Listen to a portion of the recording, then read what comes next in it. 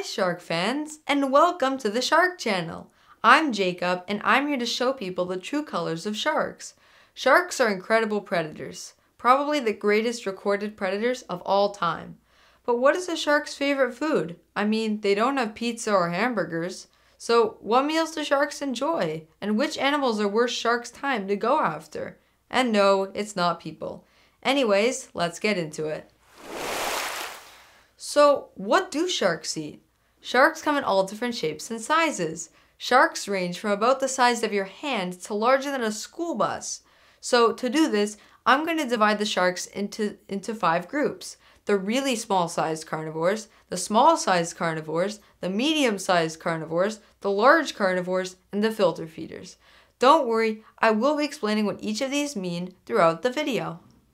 So first, the really small-sized carnivores. So, for those of you who don't know already, a carnivore is an animal whose diet consists 100% of meat. Okay, so the really small-sized carnivores range from about 8 inches to about 3 feet. So, these sharks tend to eat shrimp, small fish, and shellfish, and sometimes even really small octopi and squid. The cookie cutter shark will actually take small cookie-shaped bites, hence their name, out of large prey like whales, who barely notice them because of their size. So most sharks actually fall under this category, being less than 4 feet long. Yep, I said it. Most sharks are actually less than 4 feet long. Most sharks are not even remotely close to the great white or tiger shark, which grow more than 15 feet in length. So now for the slightly bigger sharks, being 4 to 6 feet in length.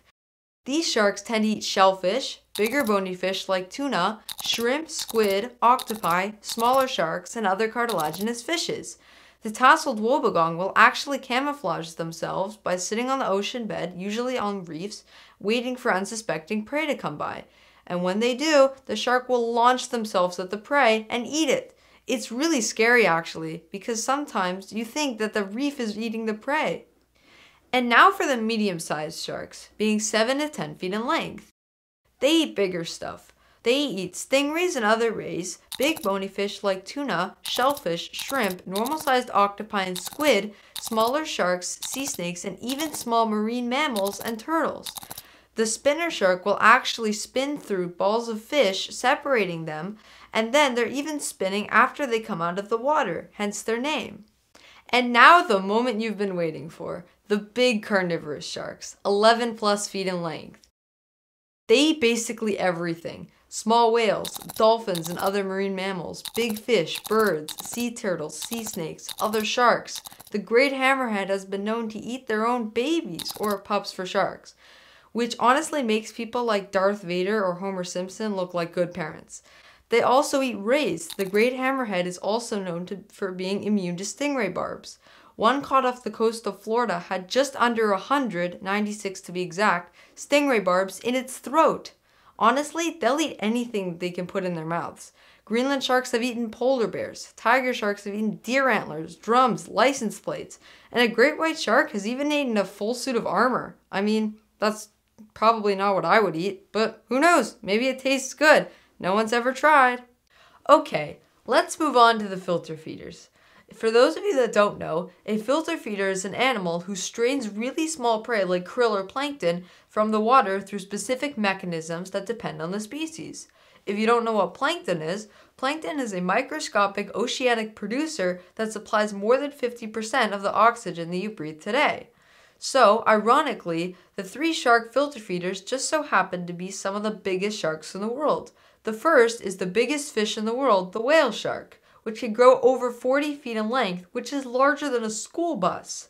The second is the basking shark, the second largest fish in the world. This shark can grow to over 35 feet in length. And the third is the megamouth shark, which can grow to just about 20 feet in length. This just goes to show that the great white shark is not even close to the biggest shark. The whale shark is, by a lot. And whale sharks have been known to be harmless around divers. The great white shark is the largest carnivorous or predatory fish, which means that it's the biggest fish that eats meat. But that doesn't mean that it's the biggest shark in the world by any means. Anyways, because the plankton are so small and the filter feeding sharks are so big, that means that they have to eat a lot of plankton per day. A 20-foot whale shark, which is still pretty small, will eat 46 pounds of plankton a day, according to sharks.org. So, you could just imagine how much plankton a 40-foot whale shark will eat in a day. I also want to address one more point that you may be asking yourselves. What's all the hype about sharks attacking humans? Are humans tasty to sharks?